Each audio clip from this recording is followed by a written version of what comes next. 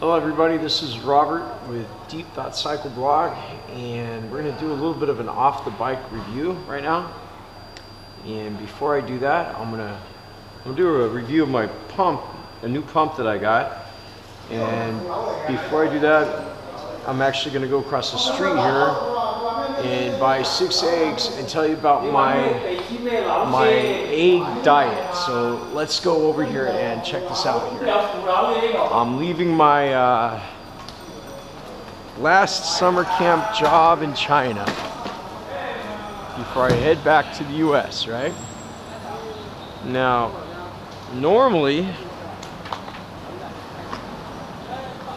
I start my day out. Well, I've been doing this now for about 4 months now, 5 months, and I made 4 months. I start my days out with 6 eggs, sometimes 4, sometimes 5, but most of the time 6. And a lot of people say you shouldn't eat eggs because they're high in cholesterol. Well, I haven't been eating a lot of other meat, not a lot of protein.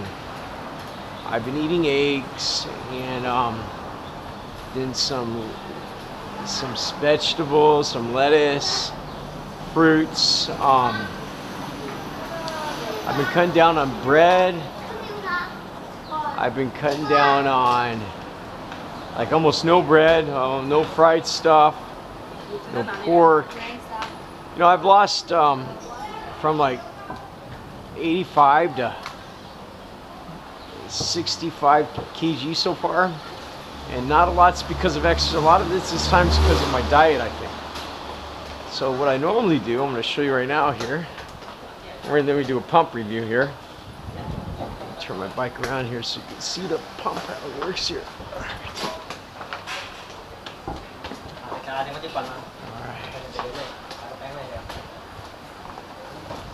A lot of times I bring the eggs from home because they're cheaper, but today I didn't have any eggs at home. So take my helmet off here. So I'm buying them outside, and I buy 6 of them normally for about 9 yen, which is about $1.10, I guess. We're going to talk about this pump here. Let's get some eggs because I'm hungry. And this is the Chinese way that they cook eggs normally, like a rice cooker, slow cooker, and they have like this tea kind of salty. It's like a salty tea flavor. And normally I get the old man, not this kid here, and so I get 6 eggs here, and they put them in here. It's hot normally. You get them in the morning when they push them in there. Sometimes it's too hot, you know. You have to wait. Watch what little guy. Little guy, I mean by me. It's like you get that dice. So, little guy, by me. See, some Chinese people, even if you speak Chinese, they don't listen. They speak English down here. 不是一个鸡蛋。我说6个鸡蛋，你知道6是什么意思？1、2、3、4、5、6个鸡蛋。哦，我听错了。你不知道6个？不知道啊。他不会说中文吗？是吧？你我听错了。没关系。6个哈。你还没吃饭吗？没吃饭哟。去哪里啊？我在对面是老师教课，我又回去再看你。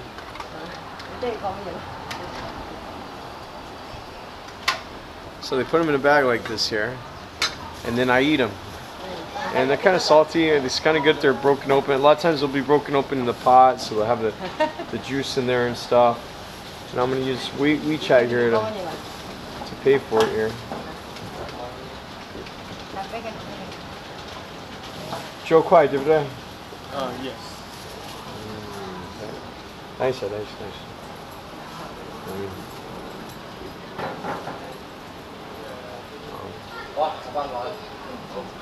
A lot of the young people like to try to speak English when they see a foreigner, but they think that everybody's white speaks English. 谢谢啊。谢谢你。 So I'm starving. I would eat them right now, but I'm gonna do a review first. So okay, I'm gonna talk about my new bike pump here, and I've got this bike pump here to replace my old pump. I can't remember, I did an old pump on my Lezyne HPG pump that I've used for many years. I think I had a review on it. The problem with the Lezyne pump is, the Lezyne pump is milled from CNC aluminum. It's high quality, just like the Lezyne DRYBAG Lite. You could see a review on that too when you get the chance. The Lezyne pump is really a good pump for being solidly built. I've kind of got a love-hate relationship. The problem with my Lezyne pump, even though it's got the nice chuck on there, is I often bend my valve stems. I've been many valve stems with the Lezyne pump, caused me a lot of headaches over the years. I even switched to a custom valve head on the Lezyne, and also the chuck on it, if you use it a lot in the rain, it will freeze from the dirt on the streets and you can't unscrew it, and if you're in an emergency and you need to screw it and you can't, it's a big pain. And also on the Lezyne pump, I've had to grease the grease the rings, the O-rings inside the pump quite frequently. So that's kind of a pain in the ass. And also with the Lezyne pump, the handle on it is really thin. So if you don't have bike gloves and you're trying to pump up a tire up to 6 bar, which I often run I run these tires at 6 bar, 5.5 to 6 bar in the city when I'm trying to go fast mode. If I'm on, because these are the Marathon Supreme Touring Plus, and even the Marathon Supremes I had before, you could see the review online. They've got a very thick puncture protection, so even at high pressure, the tires feel soft. And I know that you can still go fast for soft tires, but when you're fat like I was, it felt like you're riding on pillows. Of course, the Marathon Supreme TL Easy tubeless tires, you don't need to pump them up that much. They don't have that thick flat protection. I really love the Supreme TL Easy tubeless tires, but I don't have them on there right now because I'm getting ready to go back to America, to Nevada, and these ones here, 700 by 40, they have more flat protection. I believe they're bomb-proof, maybe a little bit better off-road, just a little bit because extra tread. But I got these for the extra tread, not to go off the road, but I got these for the extra tread because I believe they would just provide a little bit more flat protection. But they're really heavy. If you're commuting and stuff, I recommend this Marathon Supreme TL Easy tubeless. They're super awesome, super fast. These will give you a really good workout. Now that I'm losing weight, I could go faster, and it's much easier. But still, they don't spin as high, and they're much more heavy tire. They're a kilo or more a piece. I just pump up these tires about once every week now, or 2 weeks, a week and a half, depends. And I got rid of my pump because this is having so many problems, and I'm going to the U.S. and I can't have problems with the locking up, with the piston locking up, or with the not being able to screw the chuck, or bending my valve stem some more. So I got this Topeak, and I'm not really a Topeak fan that much. It's kind of a cheap. I mean, I've got the Topeak rack here for my dog, really, and I had a bag that goes on top. It's got the track, but honestly, it's not as stable as the other racks. And I'm eating into the aluminum. You could see a review about that. I talked about that before. Recently, I got a Topeak. Well, heck, should we do a dual review? Okay, we're gonna do a dual review. This is a Topeak bag, and I don't even know the name of it. I'll look at it later on, and I'll put it in the description. This is a large size because my frame bag right here is not waterproof, and when I'm in downpours and stuff, and I'm going to the U.S. and I need to be able to carry a lot of extra stuff. I do have a big bag that's going on the front, the ankle bag, but I found it convenient to have something else that can be waterproof. And this is fully waterproof, and I got the biggest size possible. It's got a compartment in here. I keep my Lezyne batteries in there so they don't get in contact with other metal stuff. Pretty convenient. And you know, keep my other stuff in there that's waterproof. That I don't have anything in there right now, but it's a very convenient bag. I bought it online for like 100 yen or something. I can't remember. I got it real cheap, secondhand. Try to buy secondhand. It's much better if you can. Real good deal on it. You know, I've had these bags a lot in the past. Also, I have the Topeak mount here for my phone, and a Topeak DRYBAG. So I guess I am a little bit of a fan of Topeak. It's functional, but this pump here, let me tell you, you know, it doesn't look as sturdy as the Lezyne pump. Let me set my helmet down here. Underneath this walkway here. A lot of the Guangzhou buildings have walkways like this because it rains a lot, so you stay out of the rain when you're walking and shopping. Even though most of the shops are closed down now due to impeding economic doom. Can you see me? Okay. So, some fancy camera work, right? Give me a second, I'll figure it out. Jesus Christ. Sorry, okay. So, this is the pump, and the thing about the pump is, when it goes on the bike, it screws in there and clicks. And mine that I got it for like 120 yen, like I don't know, like $20. No, not $15 or something. Way cheaper than I could get in the US. I got it secondhand. It was a little bit cheaper because the guy said it's got this little piece broken right there that holds the head. I'm actually putting it into my Lezyne pump mount.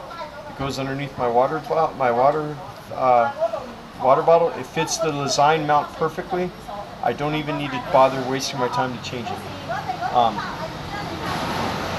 It's got a gauge on it, and this gauge, you can see here, is bar and PSI, and it's a little bit hard to read the bar increments, but it's got a selector so you could set it. It's really super easy to read when you're inflating your tires. I use it, I hope you can see me straight, sorry. I use it a lot. It's a really great gauge. It's perfect. It's so much easier. On the Lezyne pump, you guys try? Okay. On the Lezyne pump, they have the gauge inside here, and let me tell you about the spring gauge on the Lezyne. It's, you know, I also have a Topeak pressure checker, and it's always about half a pound difference. There's a difference between the Topeak electric checker and the Lezyne.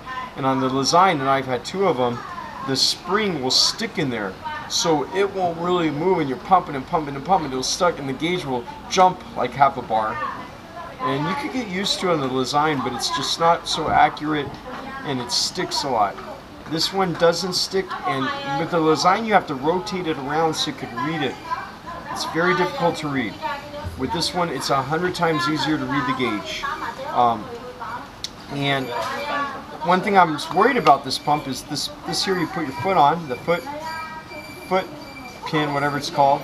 It's made out of plastic. Now, I've just had this for a couple weeks. I don't know how long the durability will last. I mean, obviously it looks plastic here, plastic here. It seems like a strong rubber, but you know, that Lezyne pump is just pure CNC milled aluminum or something, so it feels more sturdy. But this is not too bad. I mean, when I'm put on there, it seems like it'll be okay for a long time. I hope we'll put it through the test, that's for sure. But let me talk about, you twist this and open. Let me tell you something. This right here in your hand is so much easier when you're pumping it up 6 bar. Oh my God. I don't need to have a bike glove or take my shirt off are put between my hand, because you're doing this 100 times on the Lezyne. It really digs in your palm, hurts, it's difficult. Much easier with this form-fitting handle right here. Huge difference. Number two, the piston, the pump itself, the pump piston is actually much more smooth. I don't see the rings. With the Lezyne, you take it off. With this one, I don't even know if it's possible to open up. It looks like it might not be possible. So it looks like it's a zero maintenance pump. Impossible on the Lezyne. The Lezyne, you have to put grease in there. But when you're pushing, it is so much more precise for the air pressure. I feel like I'm getting a lot more out of each pump with this than the Lezyne. And when I pump up my tires, indeed, it takes me like 30% of the pumps or 40% of the pumps that I would need on the Lezyne pump to pump up my tires. So it's much faster, it's much more precise and smooth. Like there's very little movement between the piston and the walls of the pump. I don't know if you call that a piston on a pump or what. But when you're ready to close it, you just lock it in there and you twist it, and it's all ready to go. And let me fold this down, and I'm going to put it on here on my bike.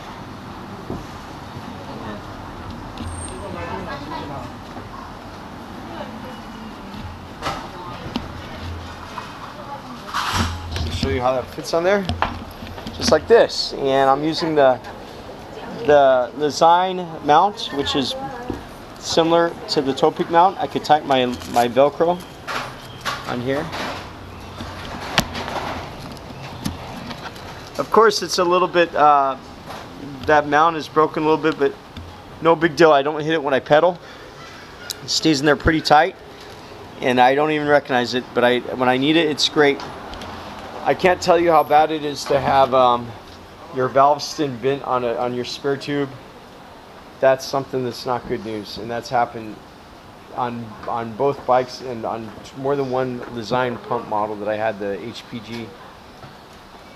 It's sad. I wouldn't love the Lezyne, but it just, you know, right, it gets like the piston inside gets full of debris, and you have to unscrew it, and if you don't have the grease on it because you don't use your pump a lot, because at home is just so it was so pain in the ass. I would use my floor pump at home, but with this pump, you know, my floor pump, ironically, my Lezyne pump broke and my floor pump broke on about the same time. With this here, I don't need to use the floor pump. I really don't. It's that great. So I don't know what the normal price is. I recommend getting your stuff secondhand. I got mine, and it's super awesome. It's well worth it. I need it for my trip. And this bag here, I got it also. It fits my bike good. I haven't cut my stem. You know, I don't have a road bike, and it's great. It does the job. At first it was really loose. I thought, what is this? It's so loose. But you really got to tighten these Velcro straps. And if you have a small size frame and you got another frame bag on there, I mean, it might look kind of goofy and stuff, but you know, I'm going on trips and to the U.S. and I need it. So make sure you check out the review on the Lezyne light here. I have a review. This is a great light. What Artie sent me to. I use them both. You see the mounts is not very good. I got to put some rubber in there. This will fold down when I hit stuff. And my 6 eggs. They say a lot of people say don't eat eggs. They've got cholesterol in them. I have hypothyroid. I have blood clots. I worry about cholesterol. But I also read surveys that says that your body, your liver will consume more cholesterol if needed. There's like healthy cholesterol, and some of the surveys or some of the studies are controversial about cholesterol in eggs and how much your body can use.